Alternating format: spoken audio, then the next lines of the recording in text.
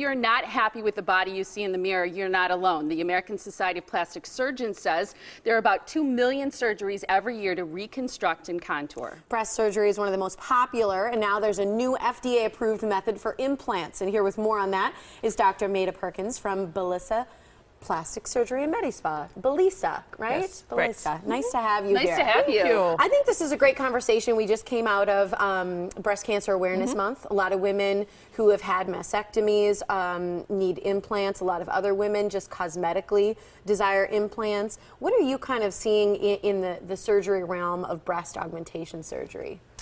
So in breast augmentation surgery, for a long time, we've had both the saline, this is a saline-filled, and a silicone-filled implant. Okay. And the new one is this one. So the one I'm holding is saline here. This is saline-filled. They And both this have is silicone shells, but this is silicone? saline-filled, which is just what your body is made up of, saline. And this is silicone gel-filled. And the problems in the past of leakage with silicone breast implants, has that been changed, helped? Yes, back in the 70s, they actually were removed from the market. There were some problems, but now they are back on the market again. They're all FDA approved. This used to be a much more liquidy silicone, and now I've actually cut. This is one of the new ones, but I've cut a little hole. What's new about this one? What is it that you like about this? So the new ones are shaped, so they're shaped to be like a breast. Yeah. When I hold it like this, you can tell that it kind of holds its shape, and when I lay it down, it hold holds it to the its side. shape. Like this? No, the other, Like so you this. can see from the side. So you can see that it's Oh, I shaped like see. a breast. Yeah, hold it it's there while they thinner get at a the shot. top, There and you it go. has a nice natural curve like See a that? breast. Yeah. Okay. Yeah. Yeah, I think people can see the difference there. It hangs more like this. Here's the usual, the other one. And the other are more just like a round. Yep. And see, this one is also silicone in the middle, but it doesn't necessarily hold that shape. So that's Now, are the these new all thing. technically the same, like CCs or size? Yes, they're close. They were laying. Okay. These three are approximately the same size. Yes. Okay. Okay. What's the reason most people consider breast surgery? A lot of the patients that I see, they had breasts, then they had children, they got a lot of deflation, sagginess, and they just kind of want to feel like they used to. They want to have a little cleavage. Everybody's got a different reason. I mean, some people are born with almost no breast tissue, and they just say, I want to feel more feminine. So there's a lot of different reasons that people do it. But those are the main things I see. Yeah. Yeah, I've had friends who, too, that maybe they're different sizes, and so they Right. want to make sure just cosmetically they don't have to do anything within their bra to make themselves feel confident and just look better in their clothes, feel more feminine, too.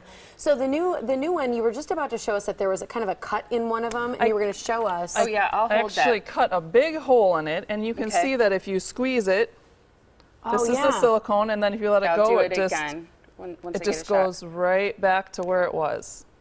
So when someone comes in to have a consultation, because that's what they do, what's the importance of an option like this, and what do you do at the consultation?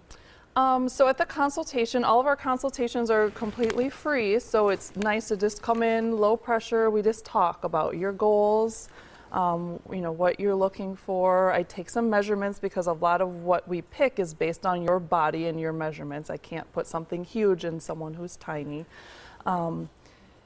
But this is essentially just another tool that we have. So someone who's looking for a natural shape, someone where I really want to be able to control the shape and not just augment the size, this is another tool that helps me achieve a certain look for someone. So these aren't right for everybody. These still work great in most people, but for certain people, this is really a nice additional tool that I have to work with.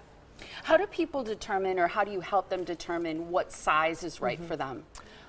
So it's partly their preference. I, take into account what they want to, what size they want to be. But again, a lot is dependent on their body. So I measure their chest wall. I measure the, amount of tissue they already have in their breast, how much skin envelope is there. So someone who's already had children, that skin has been stretched in the past, and so there's a little bit more room. Someone who's born with almost no breast and very little skin, I'm going to be limited by how much skin is actually there. So we take into account their goals, their body. We have them try on we have some sizers in our office that you can put in your bra and look in the mirror and see if that's what you're looking for. I have patients always bring me pictures of people with similar body types to see what their goals are. A picture really helps me more. If someone says, I want a natural look, I don't know exactly what that means in their head, but if they bring me a picture, then I know exactly what they're thinking. And we have some pictures of examples, a patient that you did this surgery on. So you can see in the before picture there, and we tried to be as discreet as possible with covering it up. Thank you. But yeah, but you can see in the before picture and then the after picture, they're just a lot more full. Right, right. So yes, this is one of my patients. She has the she has the silicone round gels. It's not one of the newer teardrop ones. But she got a good result with this. So like I said, everybody's a little bit different, and I'm going to help you figure out. You don't have to come in saying, I want this or I need this.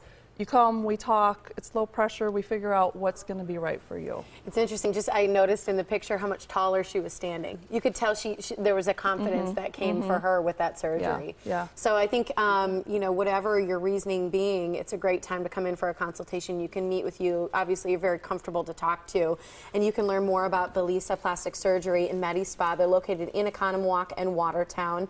FindYourRealBeauty.com is the website, or call for that consultation at 920-262-4577. And just really quickly, if someone has a breast augmentation surgery, can they still get a mammogram?